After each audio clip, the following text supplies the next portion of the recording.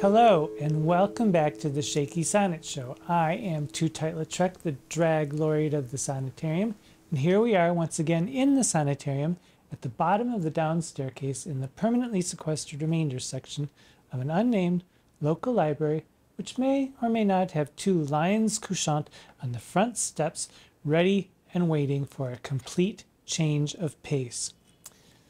Perhaps they've been listening in on that strange creature in the sub-basement, sovereign mistress over rack, which is my new nom de plume, and they are sensing that we are now turning to what are known as the Dark Lady Sonnets, or Sonnets 127 to 154 in Shakespeare's 1609 quarto of his sonnets. Now, will we let the fact that nowhere in these sonnets is she ever referred to as a dark lady deter us? Of course we will not. Nor will we let the fact that there is often no gender specified at all deter us as well. It has not stopped certain scholars, however, because while not terribly accurate, or maybe terribly inaccurate, the terms like the young man sonnets or the dark lady sonnets are convenient. Not accurate, but convenient. And so that can become a bit of a problem. Another problem, in fact, comes in terms of chronology. Sonnets 127 through 154 likely contain the earliest sonnets that Shakespeare wrote. And we know this for two reasons. One, because two of the sonnets, Sonnets 138 and 144, appeared 11 years prior in The Passionate Pilgrim, which was published in 1598. And secondly, because there are no late rare words in Sonnets 127 through 154.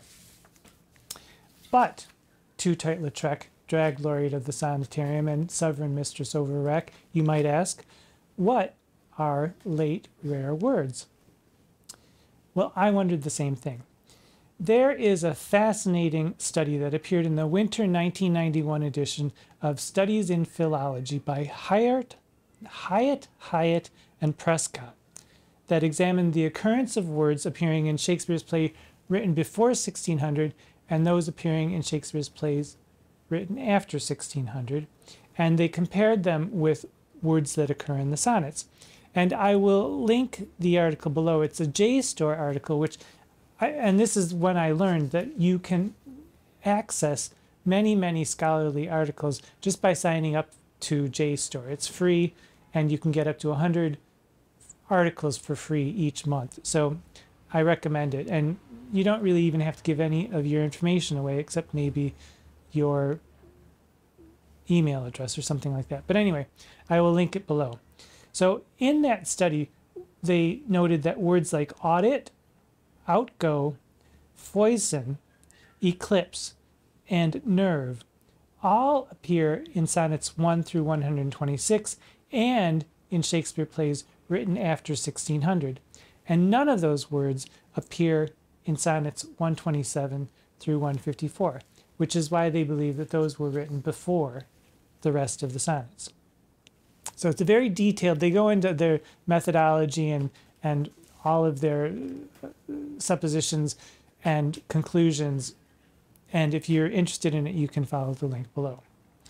But regardless of when these particular sonnets, 127 through 154, may have been composed or revised, someone put them in order in the 154 sonnet series and numbered them 127 through 154.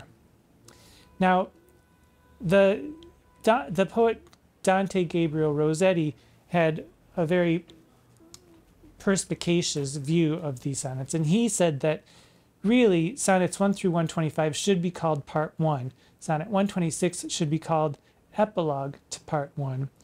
Sonnets 127 through 152 should be called Part 2, and sonnets 153 and 154 should be called Epilogue to Part 2. I concur. So we'll keep Rossetti's general framework in mind, keeping an open mind and departing from it when necessary, or, when I have any special whim that allows me to depart from it. So part 2 of the sonnets is what we'll call it. There are a few more issues, one of which is that not everyone likes them. William Wordsworth, in fact, hated them. And according to Hyder Edward Rollins, Wordsworth scribbled in a copy of Robert Anderson's Works of the British Poets, which was published in 1795, these words next to the sonnets. These sonnets, this is Wordsworth, these sonnets beginning at 127 to his mistress are worse than a puzzle peg. They are abominably harsh, obscure, and worthless. The others are, for the most part, much better, have many fine lines, very fine lines and passages. They are also, in many places, warm with passion. Their chief faults, and heavy ones they are sameness, tediousness, quaintness, and elaborate obscurity. We shall see if we concur or vehemently disagree with William Wordsworth. So, if 127 and beyond are to or about his mistress, the narrator's mistress, as Wordsworth contends, and if she is dark, hence the dark lady appellation, then just who might this dark lady or dark mistress be, either fictionally or biographically? I have a list for you. She, it has been proposed, is a woman of African descent, or Indian descent, or Asian descent, or English, Irish, or Mediterranean descent, or Queen Elizabeth I, or Mrs. Shakespeare, aka Anne Hathaway, or a prostitute, ethnicity undetermined, or rather ever-changing depending on which critic you read. And the list goes on. Why do we have all these questions? Well, what do the sonnets tell us about her physically? She has raven eyes, number one.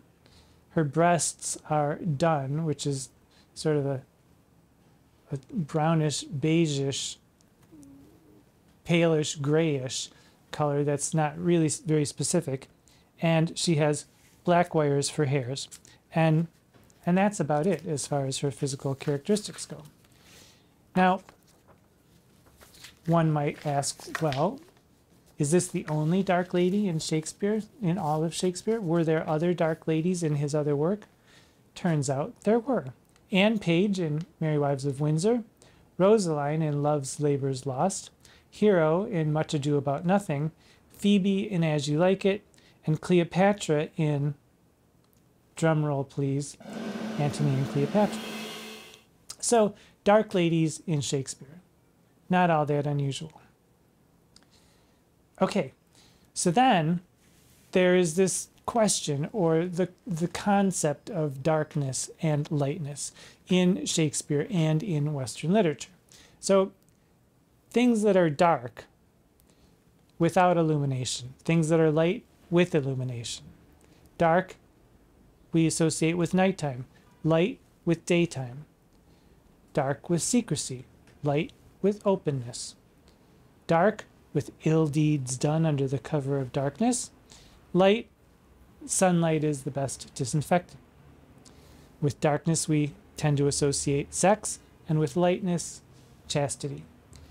In general, darkness in Shakespeare and in Western literature is sometimes perceived as negative, and lightness is conceived as a positive.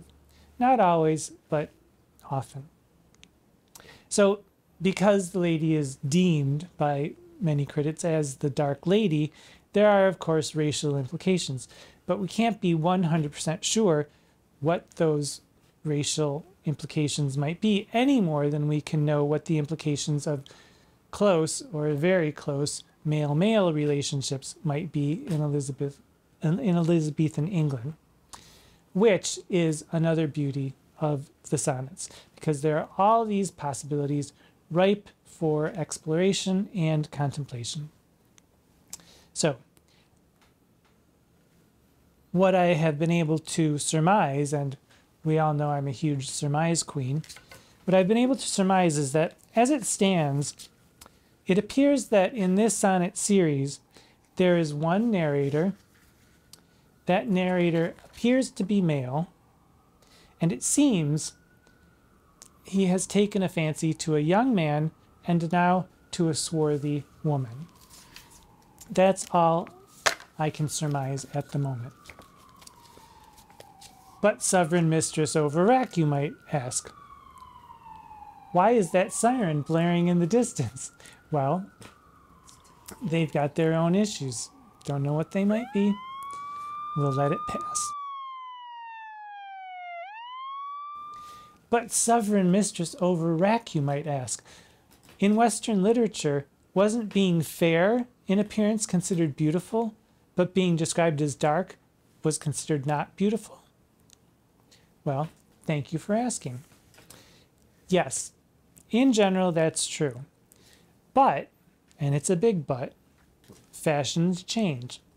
By 1609, dark-haired and dark-eyed women were lauded as beautiful much more frequently in literature. So much so that in Samuel Daniel's sonnet sequence Delia, the beloved Delia has golden hair in the original published in 1592, but when Daniel revised it and republished it in 1601, he changed her hair to sable.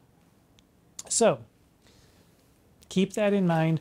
With all these observations swirling about in our brains, let's delve into part 2 of William Shakespeare's 1609 quarto of the sonnets, beginning with Sonnet 127.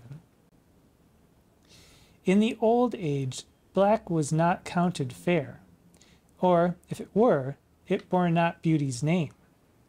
But now is black beauty's successive heir, and beauty slandered with a bastard shame. For since each hand hath put on nature's power, fairing the foul with art's false borrowed face, sweet beauty hath no name, no holy bower, but is profaned, if not lives in disgrace.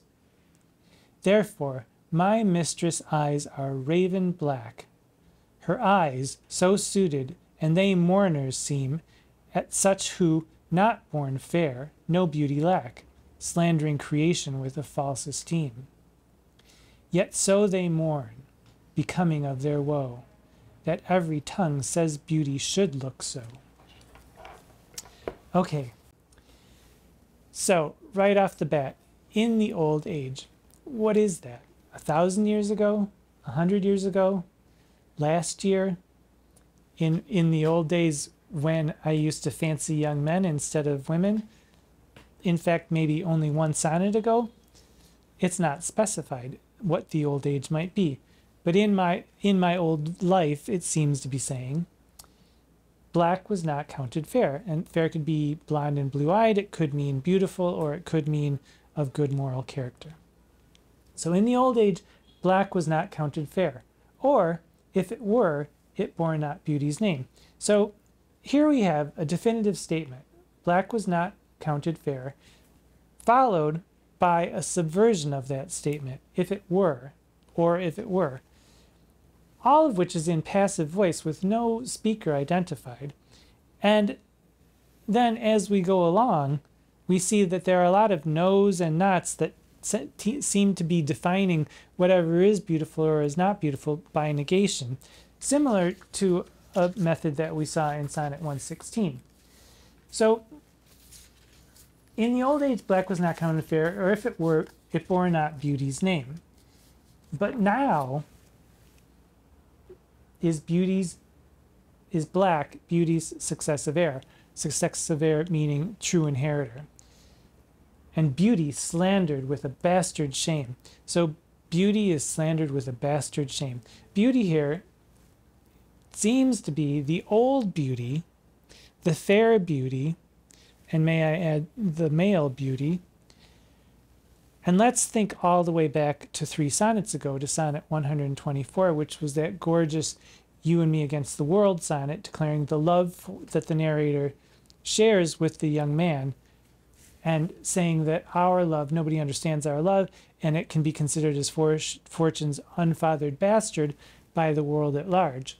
Well, guess who's entered the world at large now? The narrator seems to have put his old life away and entered a new phase.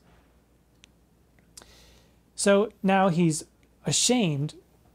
So he's now with his new love, his dark love, his female love, which we'll get to in a moment. And he's ashamed of the bastard love that he held for the beloved in Sonnet 124, if we're reading this as a continuous narrative, and we are. If we were to read this as a single sonnet in isolation, it seems to be just a declaration of changing fashions of beauty. Used to be black wasn't considered fair.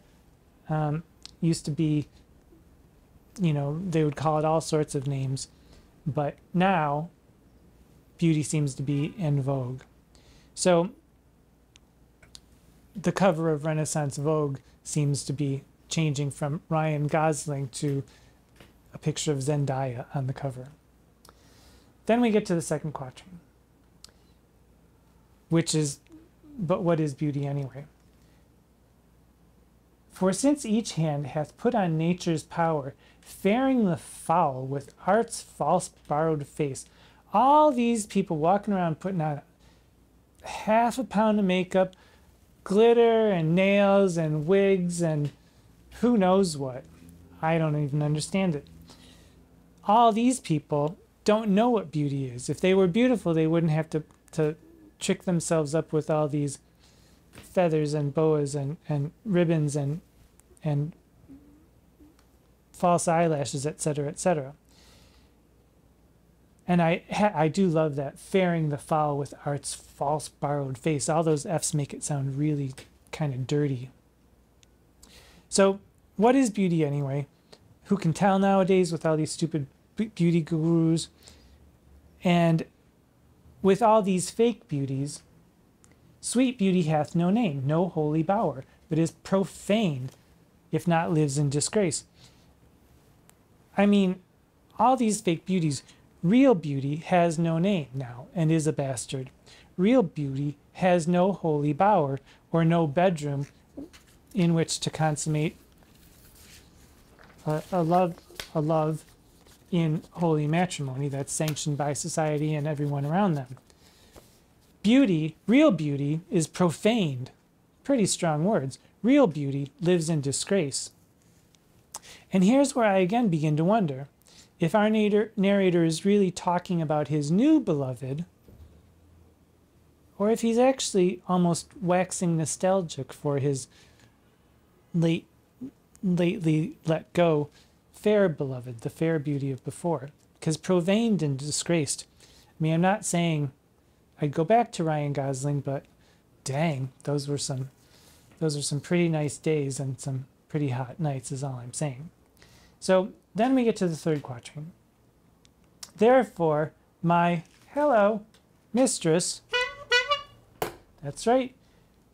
Therefore, my mistress's eyes are raven black, her brows so suited. Well, in Kerrigan, he has brows. There's a problem with line 10 where a lot of editors believe that because in the 1609 quarto, eyes is repeated, therefore my mistress's eyes are raven black, her eyes so suited, and they mourners seem. A lot of editors don't like the fact that the eyes was repeated and they replace it with brows. And among those editors are Kerrigan here, Edmondson and Wells, and Burroughs tend to use brows. Those that use eyes or retain the 1609 quarto version of eyes are Berto, that's the Signet Classics editor, Blakemore Evans, Stephen Booth, and Don Patterson, and Tootight Lautrec. So the eyes have it. Her eyes, because it makes absolute sense with eyes. Her eyes are mourners.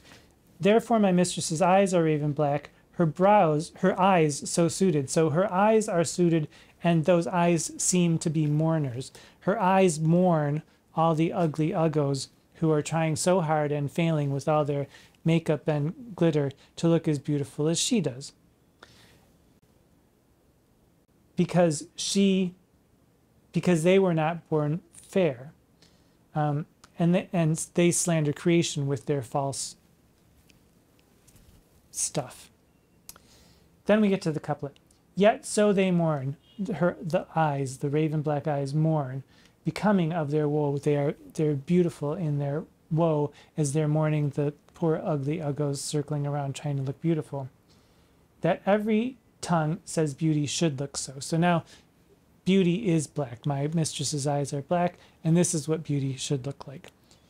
This is, I think, quite a nice turn in that couplet.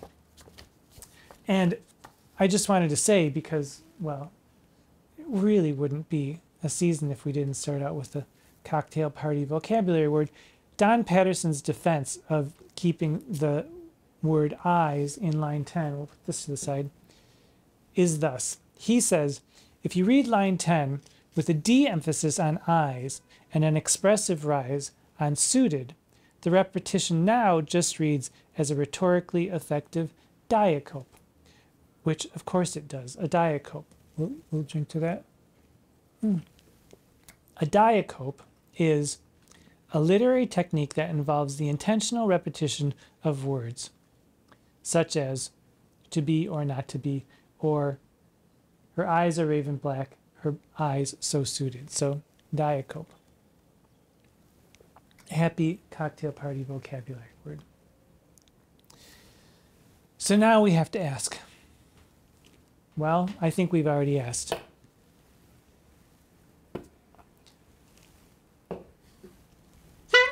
My mistress, line 10. Line 9. We have a gender. He's now lauding the praises of a woman, and it seems like a whole new world.